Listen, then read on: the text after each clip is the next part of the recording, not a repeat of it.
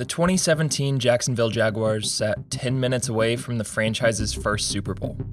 After years spent picking at the top of draft after draft and shelling out for free agents, the pieces clicked perfectly. The Jaguars found success by getting a bunch of stars to play as a team. There were the pass rushers: Yannick Ngakoue, Dante Fowler Jr., Calais Campbell, a 2017 first-team All-Pro defensive end and second-team defensive tackle. Malik Jackson and Marcel Darius manned the trenches, while linebackers Telvin Smith and Paul Posluszny cleaned everything up behind them. Posluszny in particular kept this defense going, a veteran leader making sure everyone stayed on assignment. The first and second team All-Pro corners, Jalen Ramsey and AJ Boye, further solidified this group. Ramsey was arguably the star of this show, both for his physical shutdown play as well as his, let's call it, well-earned confidence. This defense was special.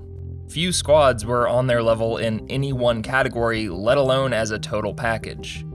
Offensively, no one outrushed this team in 2017 thanks to Leonard Fournette, who gave Blake Bortles someone to lean on as he guided the offense. They became the highest scoring team in Jaguars franchise history and won their first division title in 18 years. The coach who got them there in 1999 was back too. Tom Coughlin returned to the team to oversee the roster, and their first year together worked out all right. They won their first playoff game in a decade, then stunned Pittsburgh in a shootout where the Jaguars never trailed, and found themselves in their first AFC championship since 2000. Armed with enough talent to threaten the league for years to come, these Jaguars sat moments away from the franchise's first Super Bowl appearance. Or, and it pains me to say this, maybe not. Blake Bortles outplayed Tom Brady. Dante Fowler Jr. harassed the living legend. Jacksonville's defense made New England's run game non-existent. The first 50 minutes of that AFC Championship game couldn't have gone better for the Jaguars. They led 20-10, and neither team showed any sign that the outcome would change. What looked like the final nail in New England's coffin came early in the fourth. Desperate, the Patriots went into their bag of tricks, which beautifully set up Dion Lewis behind a bulldozer of blockers. But Myles Jack almost casually came in from the right and forced a fumble, recovered the fumble, and had a clear path to the end zone. One problem: the referees blew their whistles. Yes, they said he had the ball, but also that Jack was down. What could have just as easily been ruled 7 points for Jacksonville instead led to a Jags 3-and-out. A 10-point lead with this defense still felt solid though, especially after Marcel Darius sacked Brady, which led to a 3rd and 18. But right here, Danny Amendola proved he's more than just a fun name to say. His 21-yard reception turned the tide. 4 plays later, he finished the drive, cutting the Jags' lead to 3. With 5 minutes to play, Amendola's 20-yard punt return set New England up at Jacksonville's 30, and once again, Brady found Amendola, whose amazing toe tapper put the Pats up 4. And after sputtering the entire fourth quarter, Jacksonville's offense couldn't mount a comeback of their own. They failed to convert on 4th down, the defense failed to corral Dion Lewis as he iced the game, and instead of an unexpected victory, the Jaguars' improbable fourth quarter collapse became official. Jacksonville made some mental errors, at times tried to protect their lead too much, but the nearly 10-point underdogs would have needed perfection against the Patriots. That defeat, while hard to swallow, still showed the evolution of this team, a result they could build upon, especially considering Jacksonville's young roster. Strengthening, or at least maintaining that roster, was exactly why they brought Coughlin into the mix. While David Caldwell kept the general manager position he'd held since 2013, Coughlin's title of Executive Vice President of Football Operations really just meant he got the final word with this roster. But the 2018 offseason came with a couple head-scratchers. First up, Bortles. His time with the Jags had been troublingly inconsistent for a top 3 pick. But back in 2017, the Jags had picked up his 5th-year option in a way that guaranteed he'd stick around for 2018. Instead of leaving it at that, This offseason, Jacksonville tacked on a 3-year extension. Granted, as Bill Barnwell pointed out, that move itself wasn't necessarily a bad one, it just raised questions about Jacksonville's future plans for the position. As for Bortles' pass catchers, Coughlin elected to re-sign Marquise Lee, a serviceable receiver, but it came at the expense of Allen Robinson. Robinson had already proven capable of playing as one of the league's best. Granted, he tore his ACL to start 2017 and would cost a little more than Lee, but it's not like this team had shied away from spending elsewhere. Now, one move that Coughlin didn't get a say in came when Posluszny retired, after the first winning season of his 11-year career. Telvin Smith's speech at the retirement ceremony showed just how much the linebacker meant to the Jaguars. As the team prepared for the 2018 season, the defense continued to focus on the guy they needed to replace, specifically the leadership role. Although right here, Fowler and Ngakoue likely weren't asking, what would Paul do? Their post-practice altercation that August became even worse when Ramsey got involved and targeted the media filming the incident. He went so far as to imply that by releasing the video, the Jags would go to war with the reporters. Jacksonville suspended Ramsey and Fowler for 1 week each, but this sparked an eventful week and year for the Jags All-Pro cornerback, who kind of became the headliner of Jacksonville's woes. In the midst of his suspension, GQ published an interview they'd done with Ramsey, where, among many topics, he rattled off his thoughts on some of the league's quarterbacks. Most of the focus fell on the jabs. Matt Ryan, overrated. Josh Allen, trash. Eli and Roethlisberger, only good because of their receivers. Fortunately, when the season began, Ramsey didn't have to eat his words immediately. Jacksonville jumped out to a 3-1 start, which included a win over the Giants, where the defense got a pick 6 out of Manning. They followed that with some convincing payback against New England. The lone loss in that first month also was due to an offense without Fournette, who injured his hamstring in week 1, the start to his own eventful season, which we'll get to. But the wheels got wobbly in week 5, with 5 turnovers from Bortles. Then they completely fell off a week later against Dallas. Following the blowout, defenders mentioned guys being unsure on their assignments, but they also viewed it as a blip, something that this team could correct. Well, they didn't. Those 2 losses sparked a 7-game losing streak. And while the defense attempted to figure things out, they'd have to do so without Dante Fowler Jr. The Jaguars shipped the former 3rd overall pick off to the Rams, getting ahead of an inevitable departure that would have come in free agency. In the midst of Jacksonville's losing streak, Ramsey once again comfortably spoke his mind, hinting at his future also being elsewhere. A week later, Adam Schefter added to that topic, using some extremely careful phrasing to report Ramsey could be on the move in the offseason. And a week after that, Fournette swung the spotlight away from Ramsey by swinging his fist at the Bills' Shaq Lawson.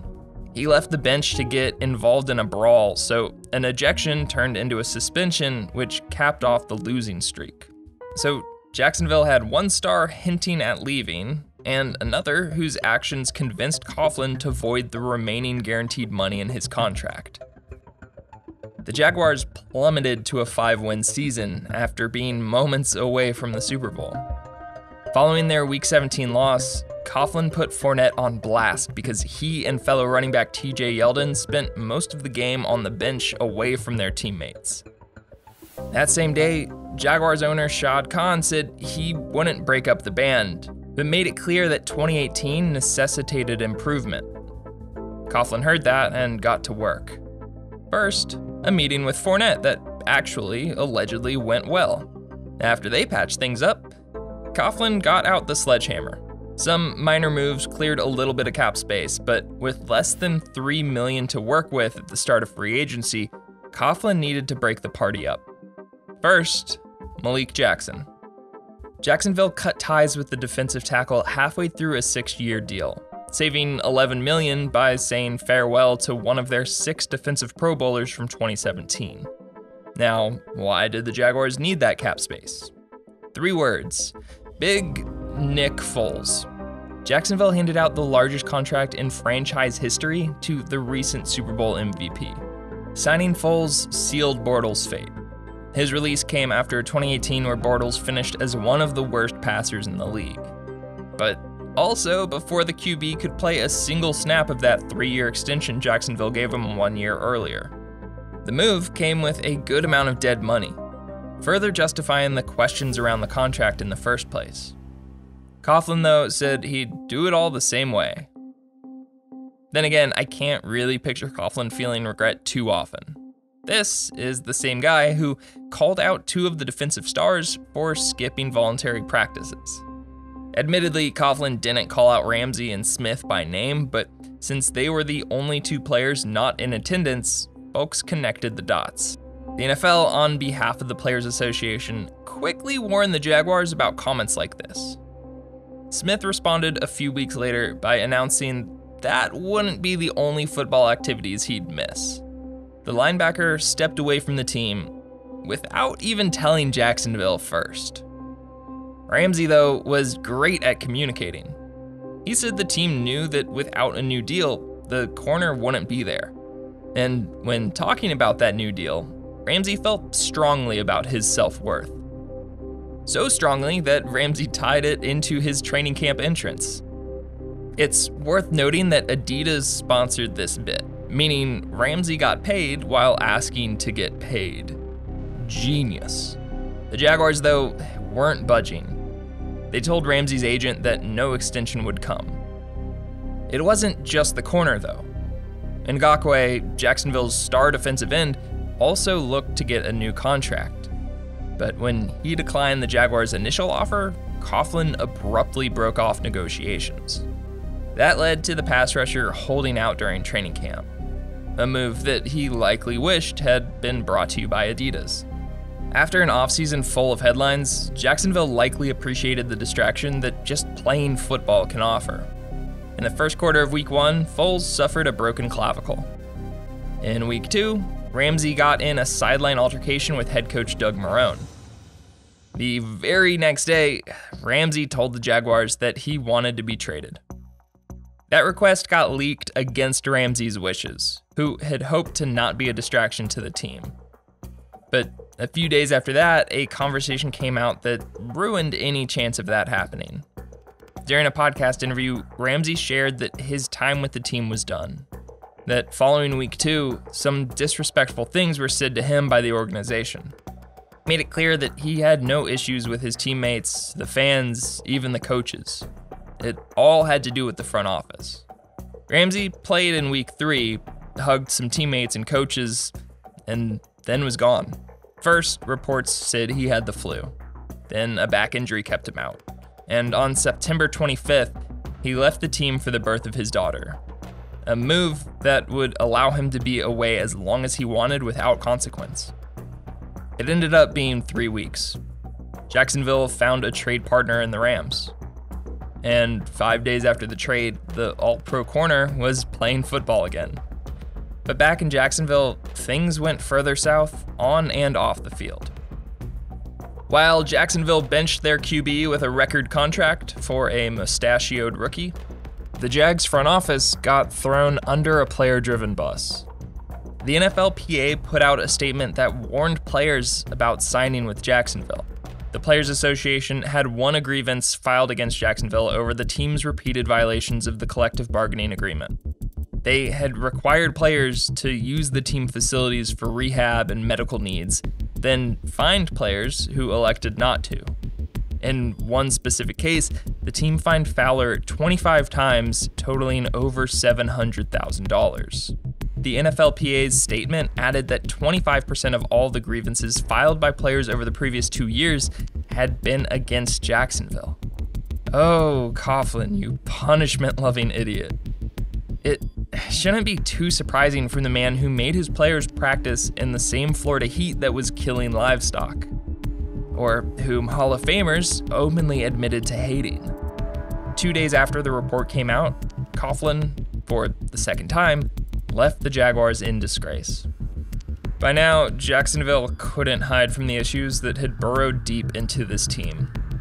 Far quicker than anyone could have expected, they were back to rebuilding. They said farewell to Marcel Darius, the guy who almost single-handedly fixed Jacksonville's run defense. Next, Calais Campbell went to Baltimore for a 5th-round pick. In just 3 seasons, Campbell earned the 4th most sacks in team history, including the single-season franchise record. The Jags flipped A.J. Boye for another 4th-rounder, leaving just a pair of stars who'd had their own issues with the franchise. Ngakoue had started the offseason by making his intentions pretty clear, but Jacksonville franchised him regardless. With no intention of signing, Ngakoue took his frustrations to Twitter, where he got in a back and forth with the owner's son, who he called a clown. Eventually, the last remaining Pro Bowler from 2017 got his wish via trade to Minnesota. And the very next day, the Jaguars called it quits with Fournette. In a fairly surprising move, they released the former 4th overall pick, committing to some slightly less experienced runners. In just 2.5 years, this team hit a new low following the nearly total roster overhaul. But these depths also allow hope to grow. A new coach coming in, a new generational quarterback on the horizon, an easy way to forget how far the Jaguars collapsed. They'd drafted, traded, used free agency to assemble an undeniably absurd defense plus a devastating ground game. They earned a genuine, although unexpected, chance to win it all. But when they went down, they committed to going down. While in the end, they just had the one season of greatness.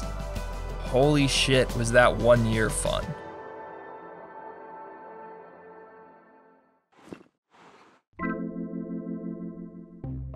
Hey, thanks for watching. For another Tom Coughlin-related collapse, enjoy the downfall of the New York Football Giants. Or take a Coughlin break with this. Don't forget to subscribe, hit the bell for notifications, and tell me about your go-to burger toppings below.